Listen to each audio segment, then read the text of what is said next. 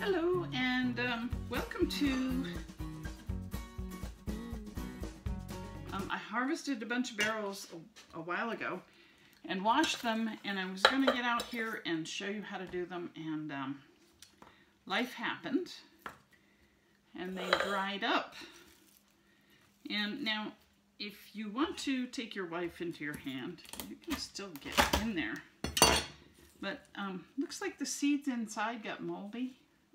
Let's do a close-up of this. Okay, I cut open the old dried out one, and it was indeed moldy inside because the seeds had, I watered the thing. It didn't dry on the bush or the cactus. It had dried, and some of that water got inside and some of the seeds got moldy. So if I was starving to death, I would wash this mold off and eat, probably toast them really well and maybe even grind them up and eat them anyway.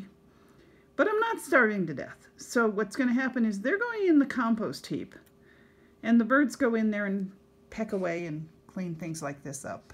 And I have little baby cacti sometimes in the compost heap, and they get transplanted. But counter, and I processed some creosote tea, which is a whole nother video. It's very tasty tea used in moderation, but I was not careful, and I have some leaves of the creosote in my seeds. Now I can either go through and pick those all out, or this goes into compost. Shame on me. Keep your work area clean.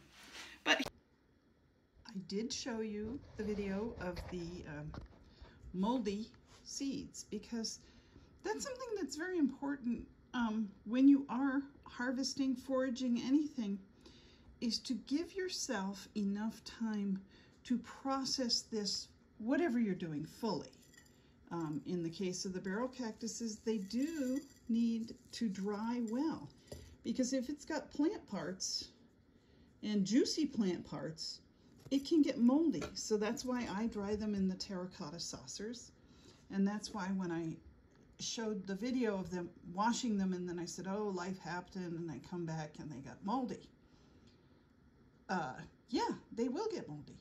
And yes, I did put them out for the animals to eat, but the point is, we're always encouraging you to harvest sustainably. And so part of the sustainably is doing it in a fashion that you are going to use as much as you can of the plant. And by the way, when I showed you the bucket and I said, oh yeah, I went out and I harvested off of 3 barrels, and this is how much I got, like basically almost a full quart of seeds. There's about 20 barrel cactuses covered with fruit on my land.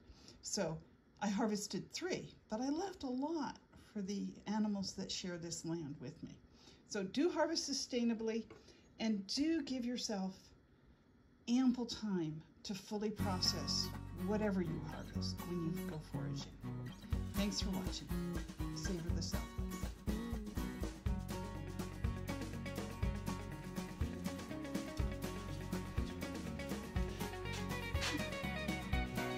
I think the camera is crooked.